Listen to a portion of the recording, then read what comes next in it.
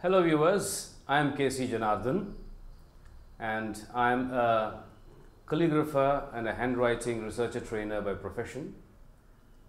Well, you must be wondering why I got into a profession called handwriting and calligraphy.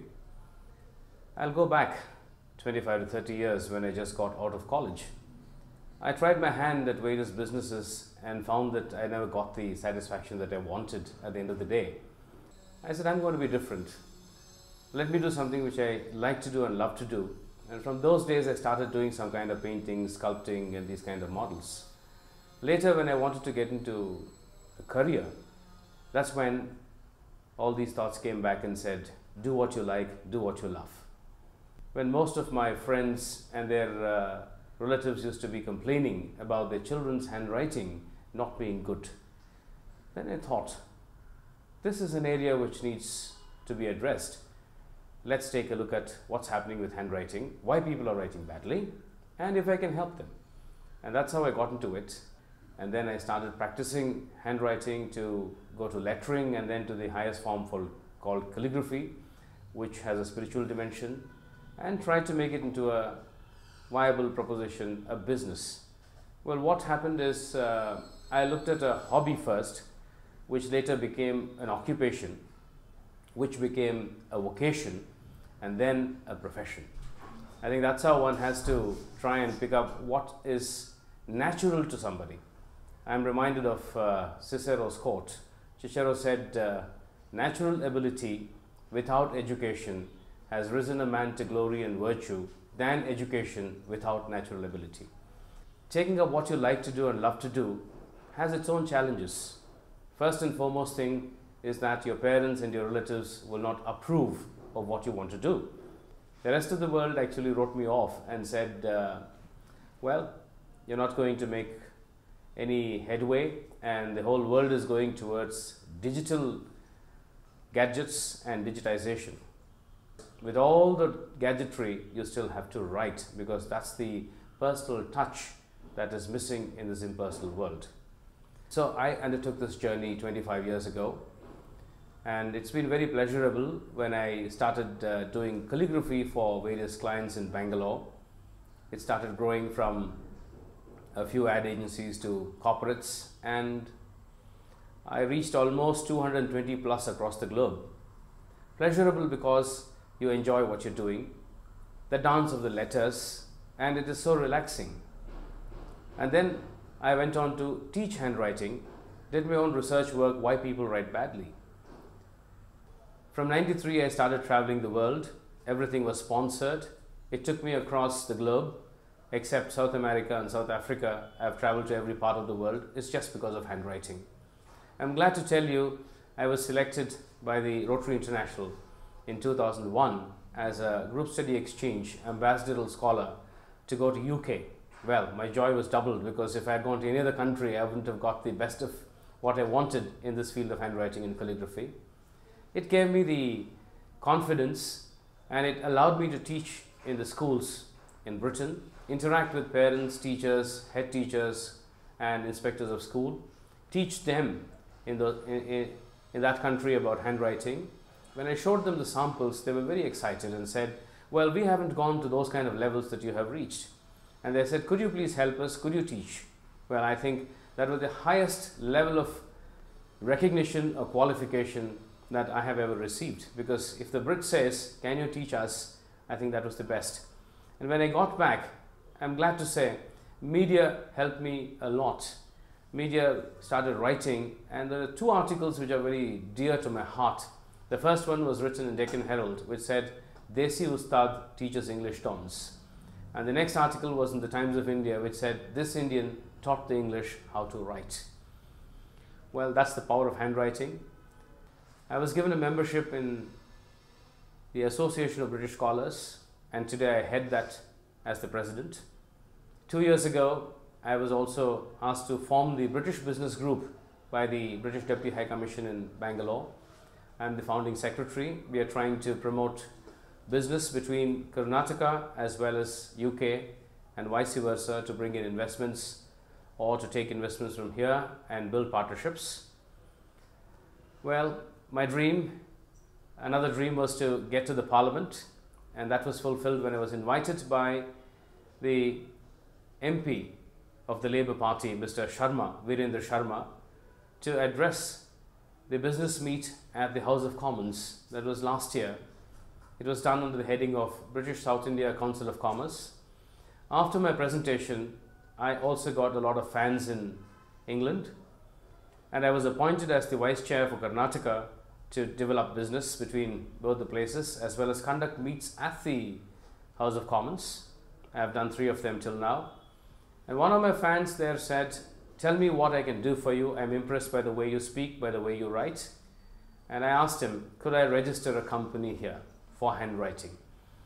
And it was surprising, and it was a pleasant surprise that he was a chartered accountant as well as a company secretary, and he registered the first limited company for handwriting and calligraphy by an Indian in London last year. Well, it's been a long journey. I have enjoyed every bit of it, and it's time for me to share all these things with people, so I started writing books. I'm in the process of finishing a few books on handwriting and my own biography, and a few interesting books that I'm bringing out. So that led me to form a publishing company just to publish my books. So this is how I have gone across from one to the other. It's handwriting that took me places. It's the ability to speak that took me to teach. And it's the ability to interact with people which took me across to various places of the world.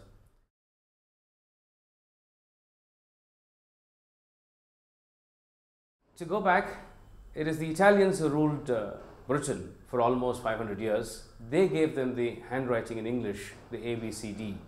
So italics is the original form of writing which has to be followed.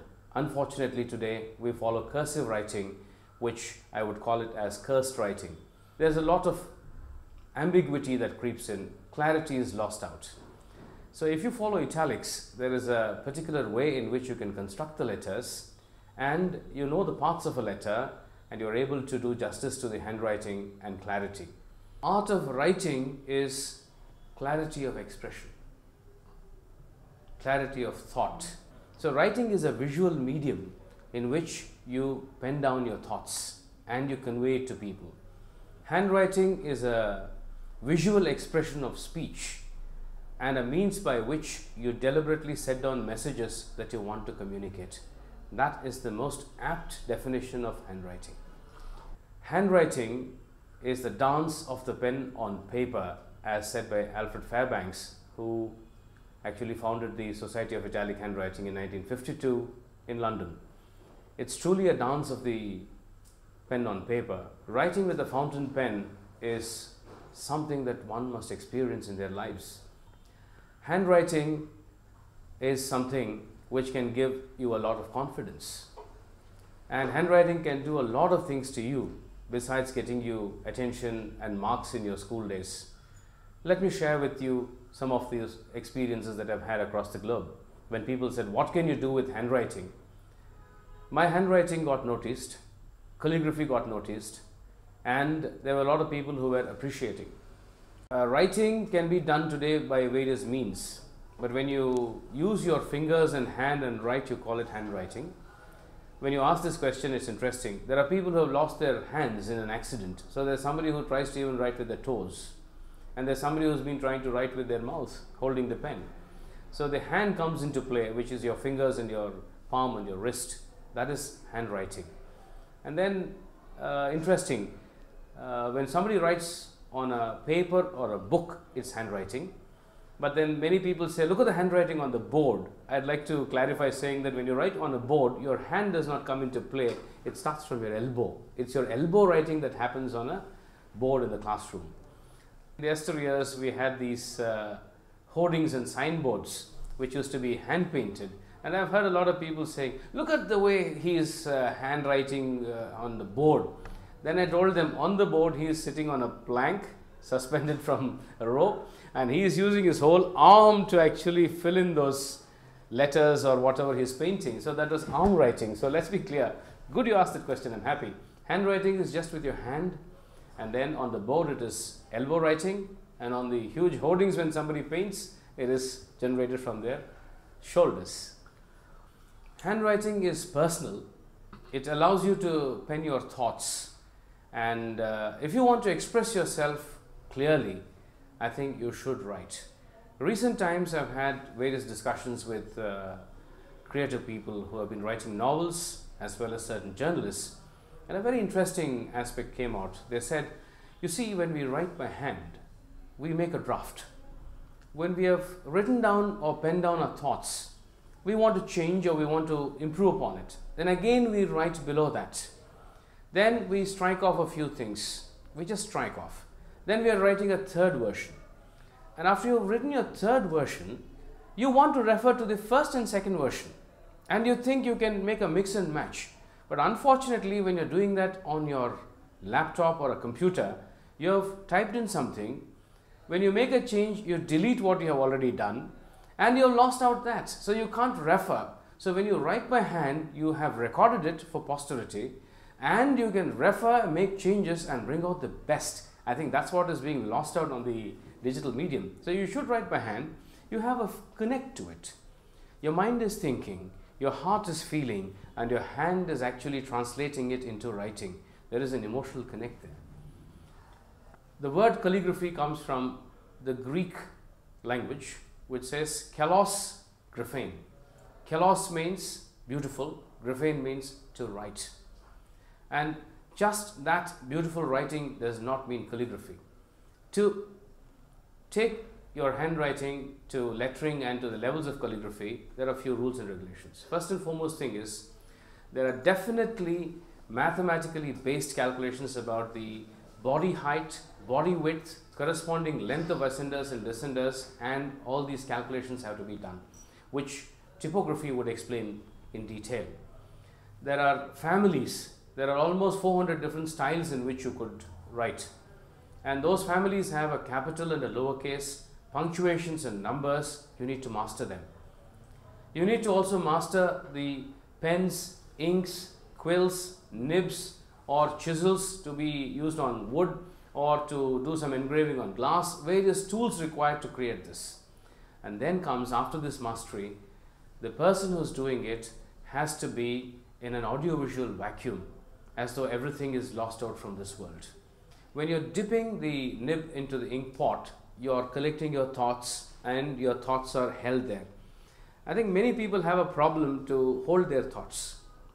Many people say, my thoughts are fleeting, before I transfer it to writing, it's gone. But when you go to calligraphy, your thoughts are held, and you know what word comes in next and which pattern you're going to write or which style you're going to use, all that is held. Then after dipping the nib and draining off the excess ink, you breathe in when you want to write the upward stroke. You breathe out when you want to write the downward stroke. There is a synchrony that happens between your breathing and your writing. Your mind is seeing what you're writing. Your heart again is feeling what you're writing, and you need to be in a proper frame of mind where you're enjoying yourself, so that all those good feelings within you are transported into your writing through your hands. Now, what is being said by calligraphers who have experienced calligraphy is, the ink flows like your blood through your veins, comes to the tip of your fingers, and the letters are produced. There is rhythm, there is harmony. When you get into calligraphy, there's absolutely no stress. There's absolutely no disturbance. You are alone in your world and you're enjoying what you're doing. It's very pleasurable. The feel of that pen in your hands, when you dip and then when you start writing, the smooth way in which it moves. It's sensory organs which are being stimulated. Highest level of spirituality is about energy fields. The whole world is made up of positive and negative energy. So you're in positive mind frame. You're in your positive thinking. So you're feeling nice. Whenever you think positive, whenever you feel positive, that makes you feel very nice. All negative thoughts are out of it. And that positive feeling within you is transported to your writing. Now that energy transfer happens. And that's when it becomes true calligraphy. That is the enjoyment which I think many spiritual masters have been talking about, the ultimate enjoyment when you get into some kind of a state of mind, they say. I'm not a spiritual guy to go into details of what they call as alpha or beta state, but then I've gone to a state where it is the fountain of enjoyment.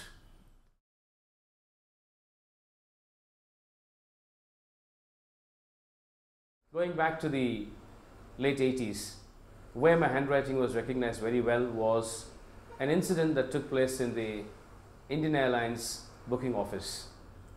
I had gone across to book a ticket and fill the form, and the person who was sitting across the table looked at it and said, "Could you fill another form?"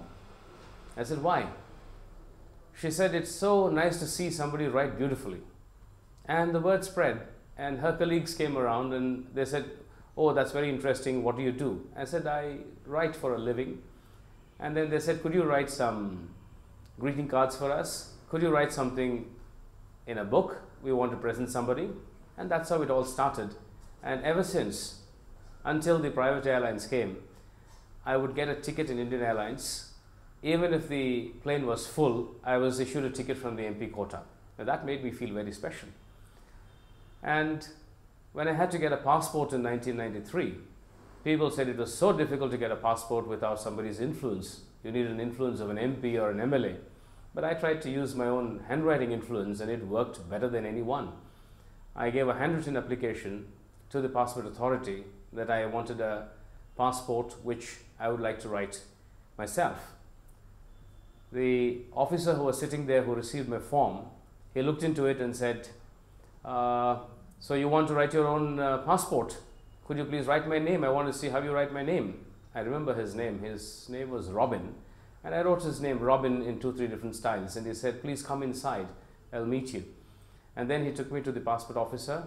And after about 15 days, when the passport books arrived, I was called to write my own passport. I am very happy to say that even today, it remains the only passport to be written by the owner in this country. Later, I went on to also write the birth certificate of my daughter as well as the death certificate of my father. Emotional things in your life recorded, and handwriting came in. So I coined the term, the power of handwriting. Handwriting has got your personal power which can work wonders for you. And handwriting today could be a relaxant. Everybody is stressed out and they say, "I'm running up from one place to another. I get up early in the morning, I'm on road for an hour, then I have to go to work. I don't know what timings I go and come back. I'm so stressed." This word called stress was not known that well, I think 25-30 years ago. Today, if you sit down and if you relax and write with a fountain pen, I think it relieves your stress much better. So I tried out interdisciplinary researches to try and see how I can relax people with handwriting. There are 7 elements that I found quite common, and a common string which unites all art forms. The common string that unites all art forms is called as composition. You compose music, you compose a dance, you compose a painting, you compose a sculpture. So composition is important. And number 7 was interesting. When you compose music in the Indian scenario, you have the sa, re, ga, ma, pa, da, ni, the 7 notes. And in the Western classical, you have the do, re, mi, la, so, fa, ti. You pass the sun's rays through a prism and you get 7 colors. The days of the week are 7. And so, for italic writing, we have 7 strokes with which you can build every letter in the English alphabet.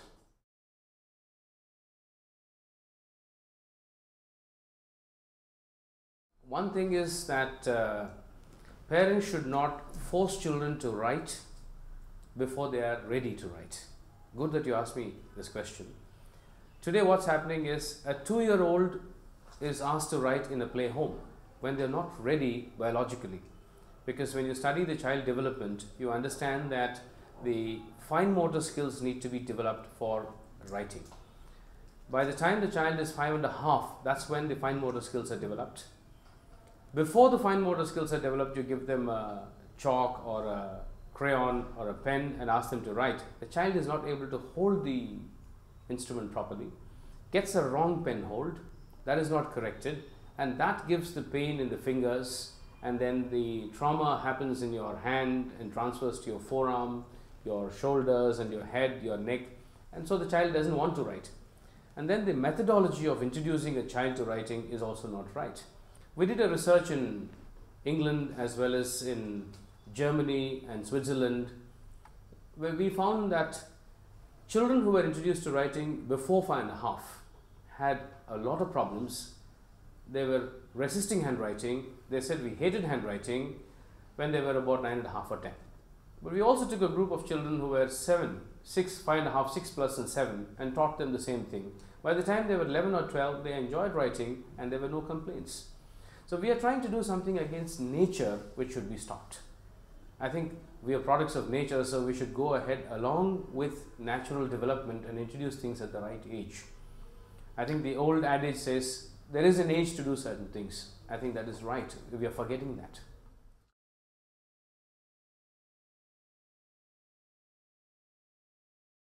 In this world of competition, your first impression creates the best impression, and your last impression should leave a lasting impression. And handwriting can fulfill that completely. The moment they see you write well is the first impression, and they never forget it for a lifetime. That is leaving a lasting impression. I would also appeal to all teachers, please learn how to write well. As I had said, a thing of beauty is joy forever. You will find how your students are attracted towards you, attracted towards your handwriting, and they would also try to emulate your handwriting. That's how it has to be passed on from generation to generation. Let me appeal to all the youngsters, please don't look for shortcut. Any kind of shortcut will short circuit your career. Please spend enough time, master what you have within yourself. Even if the rest of the world says, don't do this, don't do that, if you have that kind of a hunch within you, if you feel that you can make it big, please go ahead and do it. And I will tell you that you will find your own way. And as somebody said, if you have something good to do in this world, I think the whole world, the heavens, the cosmic powers will all get together to conspire to help you. That will happen, and it has happened with me. For you to fit into the changing scenarios, what you need to do is, I am remembered of a quote which says, you need to know something of everything and everything of earthing. That's when you will be able to make a mark for yourself. If you have read history, have you come across any history writing about the money that somebody has amassed in their lives? No. People only talk about what they did to improve upon themselves, how they were able to repay, or how they were able to give it back to society. Now that's what you should look at. Forget about money. Do what you love, money will follow. But money is not everything. At the end of it, you will have to be happy and contented. Well, let me try to end this by saying, discover the power of your fingers. The stroke of the pen and the power of the tongue will always rule supreme. And any other ability that you possess naturally will take you to the heights and the greatest heights. If people don't see it, I would like to say that if you can visualize the invisible, you will accomplish the impossible. Thank you.